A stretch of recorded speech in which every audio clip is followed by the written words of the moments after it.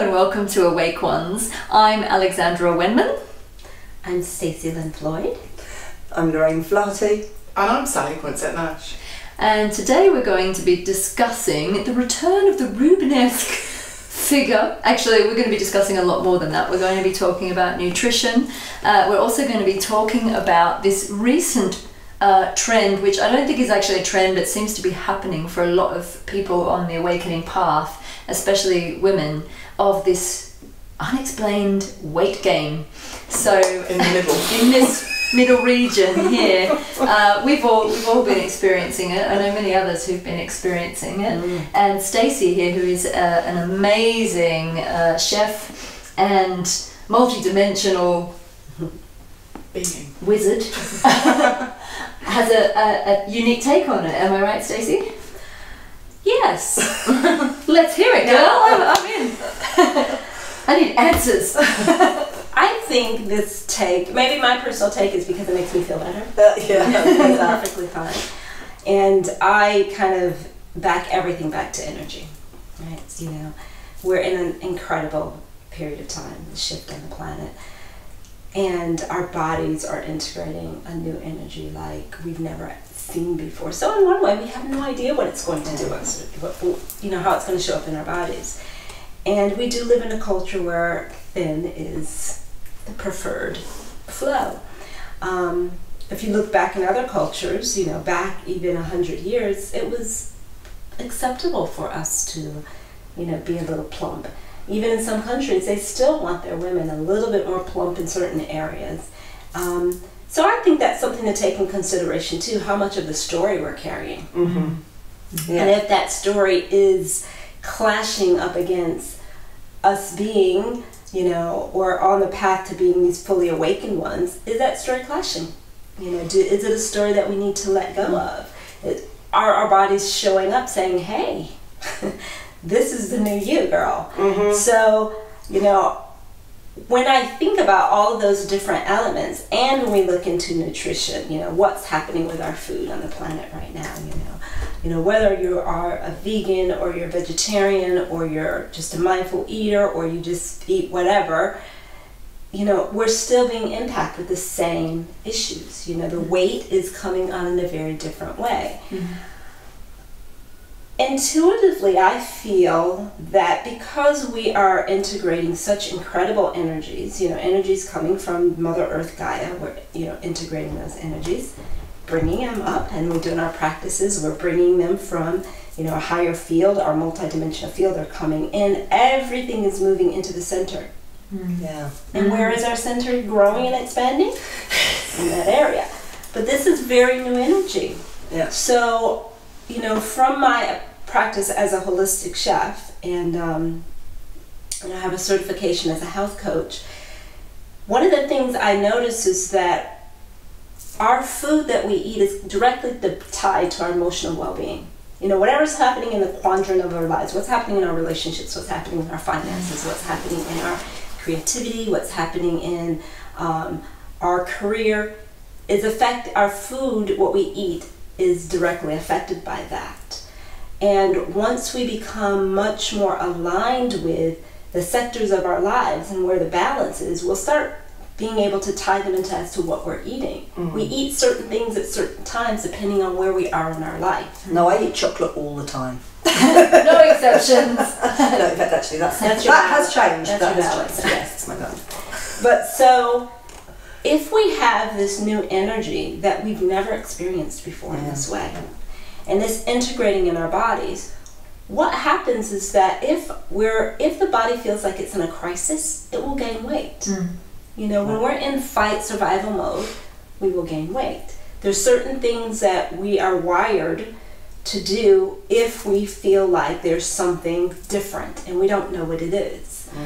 If we're not in a trusting mode, unconsciously the body is saying, oh my God, I don't know what this is, this new energy's coming in, cellularly something's changing, let me put on the weight, let me protect you. I got you, I'm protecting you. Right.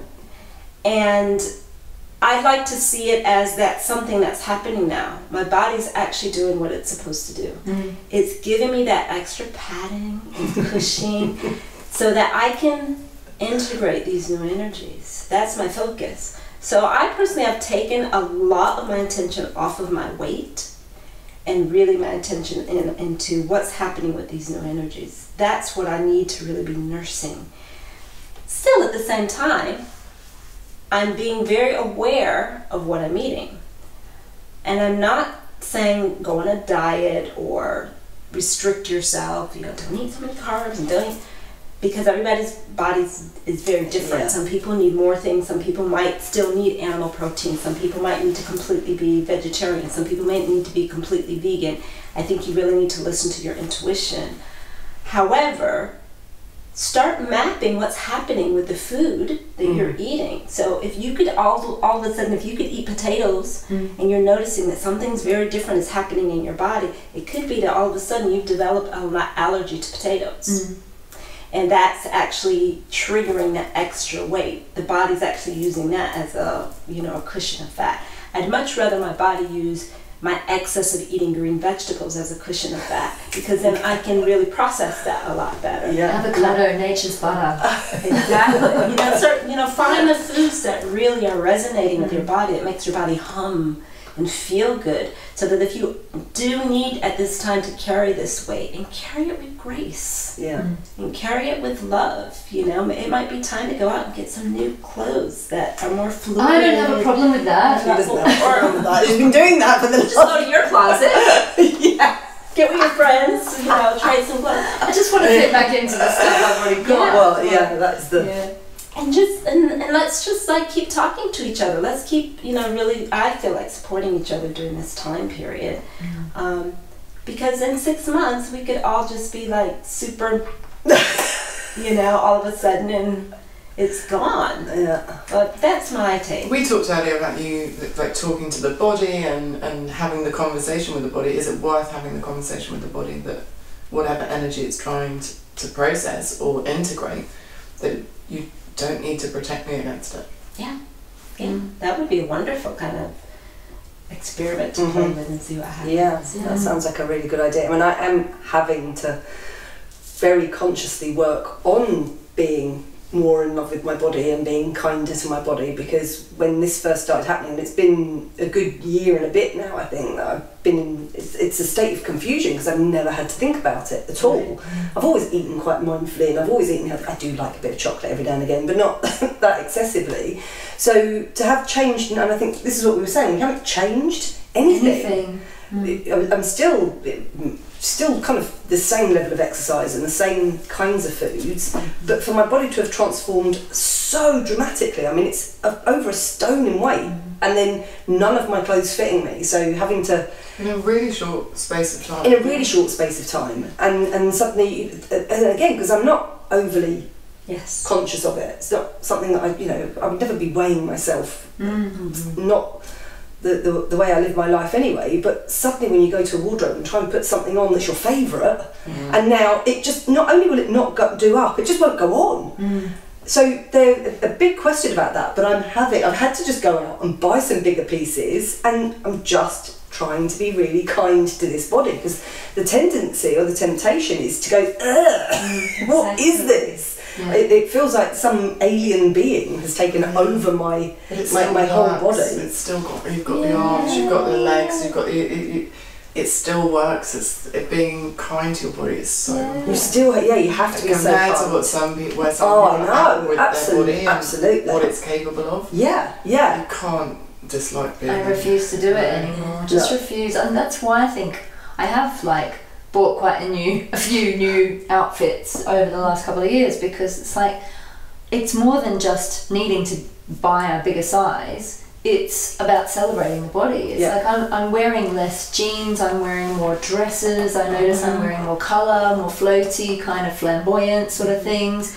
And it feels like a celebration actually of the body, because I feel like I've broken through, and a lot of people I think are finding this as women, we're kind of taught to punish our bodies, you know? And I look at the reasons behind. I used to exercise 3 or 4 times a week. I used to really, really watch what I put in my body, but not in a mindful way, more in a really restrictive kind of a way. And I know that many of us have been through that same process. And then I think I went through such a dark night of the soul thing that then I just was like, do you know what? I'm just going to give all of that a rest. Yes. And every time I felt into it, it was like, do I want to go for a run today? No, I don't. Okay, I'm going to sleep in. And do I want to eat some chocolate? Hell yes, I want to eat some chocolate. So I let it happen. And it's almost like I have been observing it while it's been happening. It didn't feel kind of overnight for me. I've seen it kind of creeping on. But every time I've felt into it, it's been a bit like, well, I'm not ready to exercise again yet. And no, I'm not ready to rein this in again. And actually, I think I'm breaking an old pattern of punishing the body to try and fit it into somebody else's idea of what it's supposed to look like. Yes, I think that's So I just think it's like, celebrate it. It's Venusian. It's, you know, it is, and you know, like I find that having the conversation with the body, I used to do it all the time. I haven't done it for a while. And the other night, I was having a chat. I woke up, I did it before I fell asleep, just had a chat with the body, I love you, and just sending love. I woke up feeling so rejuvenated. The next morning I actually think my skin looked better, everything just looked better. And I think, I talk to the plants, and I talk to my cat, why don't I talk to my body? We talk to our clients. Talk to our clients, Yeah, I think it's, you know, if we really think we want to rejuvenate and turn back the clock, it has to start here. Cool. And we have to start having those conversations with ourselves. You know, a practice that a friend of mine gave me when I was 13 years old. You know, I was very fortunate to be surrounded by all these older women, and they really, you know, took me in and taught me some incredible things about being a goddess at a very early age. And one of the things she I remember her coming in and saying, okay, this is moisturizer. Every time you take a bath and shower, head to toe. And my mother had taught me this, but she really kind of drove it in. And then she gave me some of those scrubby gloves. And she said, you must scrub your body at least 4 times a week. And I'm like, okay. Now this she gave me at 13. Wow. It's been my ritual Right now. I'm now 50. And what I learned, what she was teaching me is that if I have that much contact with my body, then my showers are not fast. My baths are not fast. Because I have to scrub every inch of me from head to toe.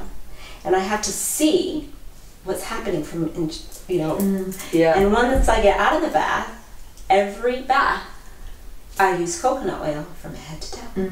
Between the toes, up into my... So you're looking, I'm watching, I'm looking, I'm aware of what's happening with my body. What a wonderful time to say, I really love you thighs that have this extra. And knees, and I really love you knees, and thank you so much for holding me up, especially because we walked so much yesterday. And really taking that time, how important is it for us to take that time to really love and touch our bodies as women, you know? In our society, we're always putting it out to someone else to touch us. You get a massage therapist, you might have your partner, your lover. What about yourself? You know, really feeling your skin, really feeling what's happening with my muscles over here, you know, what's happening with my joints, and taking that time. Then we have a direct connection that leads into, I can guarantee you, if you're having a practice of really feeling yourself up in that way, in like a non-sexual but a very intimate and loving way, and you can make it sexual if you want to. That's your business. Sing to the body, whatever you want to do. It's a different choice of what you're eating once you sit down, right? Because you've had that connection with your body now. So you may choose to have that chocolate cake, which it's just chocolate cake. But you're going to also choose to have a big green salad. Right? You might choose to put them together, which I often do. But your choices are different because now you have a relationship with the food that's feeding my body and the impact of what it's having. You know, I can't stress that enough. Go out, get yourself some scrubby gloves. I've got the scrubby gloves. Get yourself some really good, beautiful soap.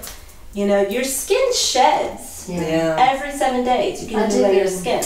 Dry brushing as well. It's really good. So imagine that you're brushing those off. So you're going to see a big difference in your face and the hydration of, you know, how your body is and how your skin is.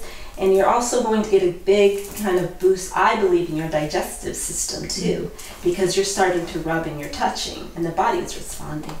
Yeah, because I'm pretty convinced. I mean, over the years, and you know, I get lots of people getting very upset with me because I've never ever used any creams or lotions or anything ever. I don't actually like the feel of stuff on my skin. It makes me feel a bit claustrophobic. So, you know, even skin on my face, I've quite often gone out and bought really expensive creams and eye creams and stuff, but I just don't put them on. I tried them twice because I think I should, and then.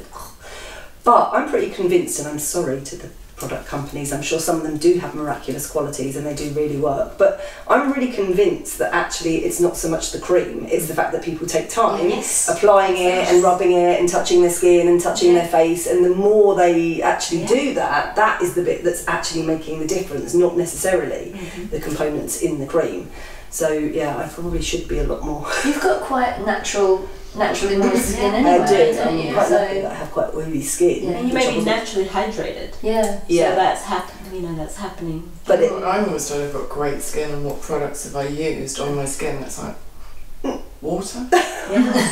Water. Yeah. You know, I'm not a high maintenance beauty girl, as you know. It's I love the creams. I put oil on at night on my face. If Slather my face in oil at night. Dryness, it's always coconut oil. Or I've always treated my skin like sort of black skin, and you know, I had a lot of friends who were, it's like, oh, what are these products with my dry old skin? You know, this works for me. Yeah. But it's more natural, the coconut oil. Because my skin tends to be drier. Yeah, me too. So I need the hydration. But again, it's about finding what works for you. But so actually, but you put it, I like my skin, I put it on, it's gone. Yeah. I like the sweet almond oil as well. That's really good because it's quite absorbent.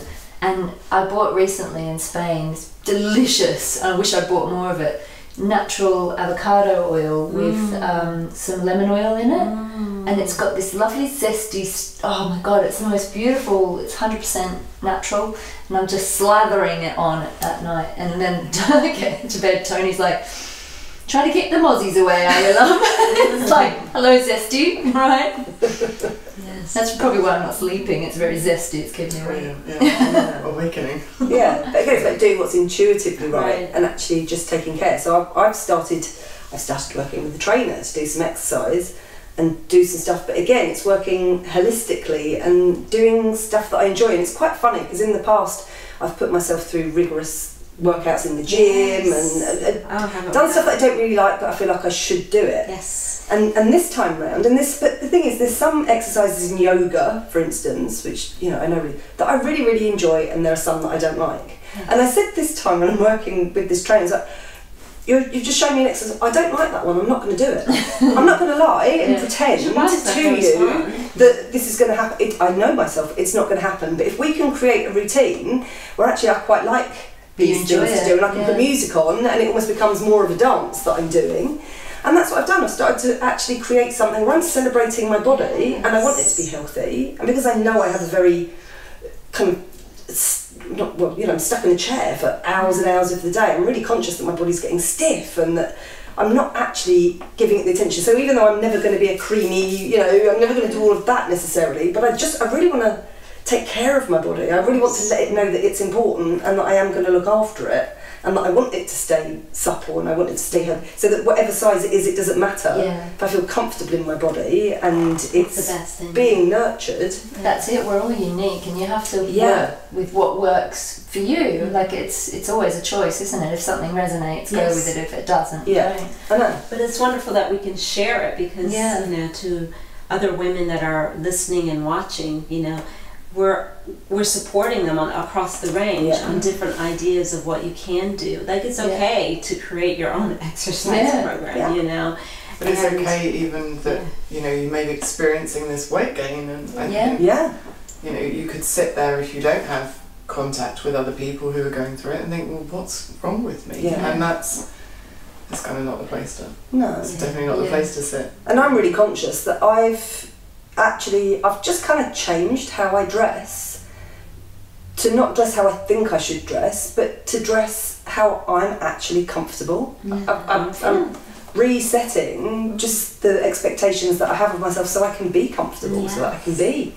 happy in it. So it's liberating, isn't it? It is quite liberating. I'm wearing this moo dress today. And oh my God, I live in a moo. I'm going to put my beads on and I'm going to be looking so good, because it feels good. I don't always want something tight wrapped around my, I mean, when I was 20, I'm the tightest thing but I was like this big. But now it's just like, oh, can we just half tens, just take it off. It needs to have a little elasticity to it. A little stretch. A little stretch goes a long way. Because I want to be comfortable. Yeah. And we can be just as beautiful, just as elegant, just as sexy, just as vibrant. Yeah. With different choices of clothes. I can't wear the skinny jeans anymore. My legs just look like sausages in them. It's just not working for me. Good sausages though. Tasty Talking of sausages. sausages, Not chipolatas. in the world of being a holistic chef, and we were talking about the body telling you what it needs and you talking to the body, and you were saying about the food telling you what it wants, how it wants to be put together. And I think because this woman is a magician when it comes to food. I've never known combinations of food ever like she creates. What I find is interesting, there's a new rage right now of recipe boxes. Yeah. Which, on one hand, as a person that intuitively cooks, I think it's wonderful, because I think a lot of people, it's teaching people to cook more. Yeah. But the next level of it, to me, is being intuitive. And how do you know what your body wants? How do you know what to put in that pot? And how do you start connecting with your food? So I think about we're so present with our phones. We know everything that's going on about our phones, and we know how to work it and the information that. Imagine being that present with your food and really creating a connection, because that food has an intelligence. It has a consciousness, and it's not just fuel. It's actually connecting with every aspect of ourselves. So to me, I really love grocery shopping. And I love going and looking at foods, and I think taking the time to really appreciate the beauty of food. I wish I would have brought them with me, but today I got my organic vegetable box delivery, and I had this beautiful, just sexy, kind of purpley green chard. It had these beautiful, the purple veins that moved through, and the leaves were huge, and this fresh spinach, and the leaves were like huge elephant ears. And I got so excited just touching it, and I have a process of how I wrap it to keep it really fresh for a few days. And it was like getting in there, and in that time period of just handling it, I'm energetically connecting with it. It's starting to talk to me. And what I was hearing loud and clear is, you need some of this spinach in your body right now. You need some of this spinach. And it just kept me, you need some of this spinach. I'm like, okay, I'm just throwing the rest of it away. And I had to literally put it to the side, prep it, and get it ready, and said, okay, I'm coming back to you. And I got all my groceries ready, and that was that pile of just green spinach at 11 o'clock in the morning that was saying, you need to eat me. And I was like, all right, it's on. So really having a relationship with your food and letting it speak to you. So this is your homework. The next time you go out to the grocery store, what I want you to do is just walk through the vegetable aisle and walk through the fruit aisle. And I want you to really just look at everything and touch it and smell it, and let's smell the aroma and feel the textures of it, and really listen to your body, how your body responds. Maybe your heart beats a little bit when you pick up a banana, I don't know. Or maybe when you smell this beautiful bunches of green, it's this whole kind of feeling of softness, and ooh, that feels really good, I feel really calm. Your body is always telling you what it wants to eat, but we don't listen because we're gotta get to the grocery store, gotta get this, gotta get it on the table, gotta do this. Slow it down, because this incarnation is this time period. This being here on this planet, you want to get to your purpose, slow it down. Because if you can't listen and hear what your body wants to eat, how are you going to hear when spirit is dropping in what your next purpose is? Everything is connected. So, play with your food.